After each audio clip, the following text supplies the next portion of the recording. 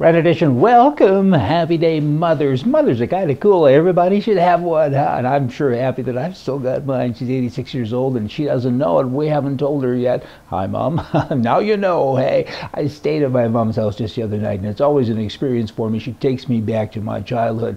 This trip she made Lazy Daisy cake for me and I ate pounds of it. You can tell. Hey, I knew it would look good on me, and a visit before that I had tomato soup cake. Sounds a little awful, doesn't it? But it's great. And it really has tomato soup in it, just sharing. But anyway, we watched a movie together on her television set. It was one of these DVD thingamadoos, and it was about Winston Churchill, and I think it was called The Winds of Change, or I don't know, Winds of War. I'm not good with names. I can't remember the title, but it was all about the war. Before it happened. And at the end of the war, or at the end of the movie rather, war had been declared. And Mom was telling me some things about World War II, and in particular we're talking about gas rations, because you only were allowed to use so much gasoline in your tanks back in the late 30s and early 40s, and farmers had to put their names on their trucks and their cars so you could see where they were from, and if they were too far from home, well then of course you knew that they were over and above their rationing, for gasoline. I thought that was pretty interesting. I wanted to share that with you. A pretty long story, but hey, I mean, maybe now when you see some sign on a truck and it says Frank's Apple Farm or something, and now you know why they have stuff like that. How do I do with all of that ramble? Lap dances. We go from mothers and World War to lap dances. Are you still with me? And are they a form of theater? In Philadelphia, they have gentlemen clubs there, and they're contending, or the clubs are at least, that you can't tax us, city, you can't tax us because this is theater, and and how dare you. And the city's tax review board now is trying to make this decision, and it's been quite an interesting and ongoing war, and this is a legitimate contemporary American theater, so says the club, and the tax people say, I don't think so. You got strippers there, you got all this kind of stuff, pay me, pay, and they say we're not going to pay, and the clubs do pay an amusement tax and the entrance fee charged to customers. And the city says, at least give us that, an amusement tax. Who would have darn thunk it? All right, we got a little story here from the Stupid Criminal File, and this happened in L.A., and a robbery suspect just couldn't control himself during a lineup. He just couldn't get over himself, I guess. A detective asked each man in the lineup to repeat the words, "Give me all your money or I'll shoot." And the man, when it came to his turn, he shouted, "That's not what I said." Okay, they do walk among us. That's probably a good thing.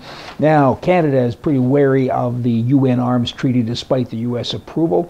I guess they all should be. 108 countries now have signed the treaty, and the goal is to halt the destabilization flow of arms into the global conflict regions. And so many people think that it's actually a conspiracy. There's much more going on than this, and I agree with that. I mean, global stuff. I mean, what are you guys doing?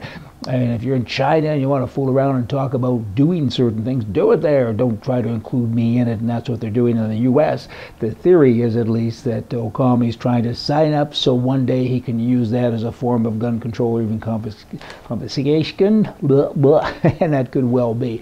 In Canada, you have the Prime Minister there and talking to the UN, and he says things like this: let's intensify efforts to help the world's most vulnerable. And he goes on to say that we have to save lives from preventable death.